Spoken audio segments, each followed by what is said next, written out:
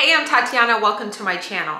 Well, I was watching a movie once and I think it was Ben Stiller. They had to take on and off the pillows every day. That annoys me so much. And plus, those pillows get rarely washed, if ever. And so I just don't really like having that many pillows. Really, all the pillows I need is like one for my leg and then one for under my neck.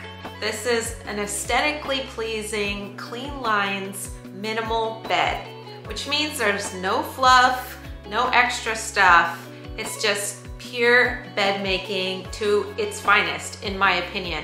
My mattress is a Saatva organic mattress. Underneath all of your layering here, you're going to protect your mattress with a mattress cover and a bed bug cover. Bed bugs get on your skin, they bite your skin, they suck your blood. It's really gross. And then the bugs go into the mattress and leave little red droppings. And that's when you have to basically throw away your mattress. You have to heat up everything that you have, like on boiling water, so that you can get rid of the bed bugs. So to prevent any of that from happening, make sure you have a bed bug encasement.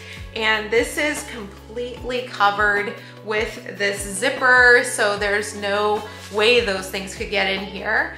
But it's not that pleasant to sleep on because it feels crunchy. This is kind of a plasticky type of material. So I use this organic mattress protector to get rid of any of that sound of crunchiness, and also the feel is nice and smooth, just like you're on a regular cotton mattress bed. The two pillows right here, they're made out of flax cotton and they are linen, which is, it kind of has a different feel. It's a little more tough to the touch. And then I use the softer pillow, which is an organic cotton, and I'll send you the link in the description box, but it's by a company called BIOWEAVES, and their sheets are so silky. And then this one is 100% cotton blanket. I like white because I can pull stains out with borax or bleach, but you can use any color that you like. Okay, so with the fitted sheet, you wanna put the fitted sheet on the mattress really tightly.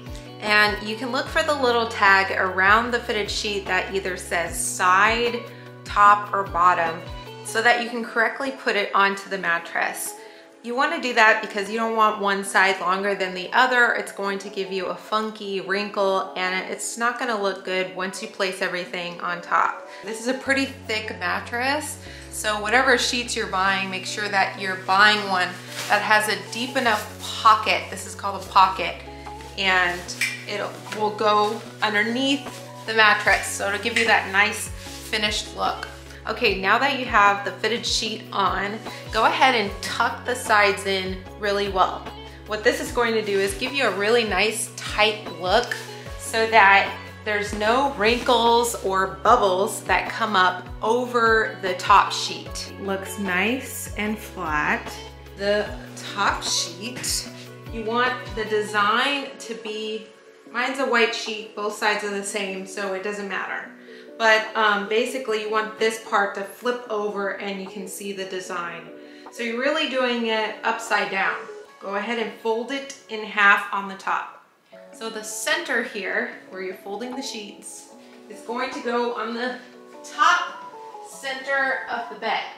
When that's there, I can just lightly unfold the top part of this sheet over. So I'm going to go like this, but I'm not going to move that measurement. Make sure this side is completely even and able to go under the bed. And then just start adjusting where you need to. You start from the top up here and using your arm to flatten out.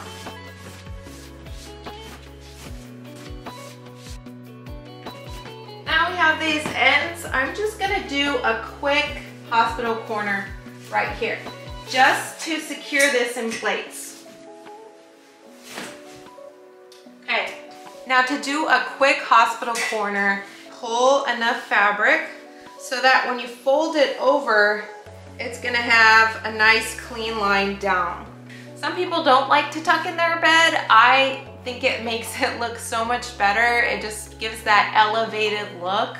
I'm going to be adding the blanket. So the blanket, I like using the soft, silky side on top. I like this plush, nice, comfortable, soft blanket. Super easy to wash. I wash them every time a guest stays. You can start from the top and cover it. You can also do that trick with the half and half to get the same size on both sides. Pull it, make sure that it's covering both sides. Then you can kind of brush it down to the bottom. Now the bottom has to tuck under. This is very important. So if the bottom doesn't tuck under, just take more off the top. So this looks a little short to me, so I'm actually going to pull and pull, try and pull evenly on all sides. So this side looks like it needs a little more slack here. Okay, this looks really good to me. Now I'm going to pull the top back of the blanket. And then I take the other side of the sheet here and I'm gonna fold it over. So I'm gonna fold it over.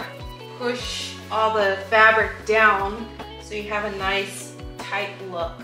Now you're just gonna fold under, nice and tight.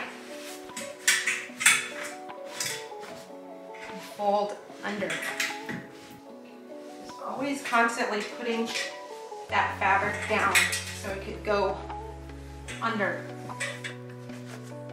Okay, this is the hospital corner. I'm gonna take the fabric, make that side right there. So I can do it that way, or I can do it this way too. So whatever way you feel like doing, you can do it on both sides so it looks a little bit more finished and complete. Okay, now you're on this side, so you're gonna fold under. All right, so I could start here, but I actually like to start from the top and go down.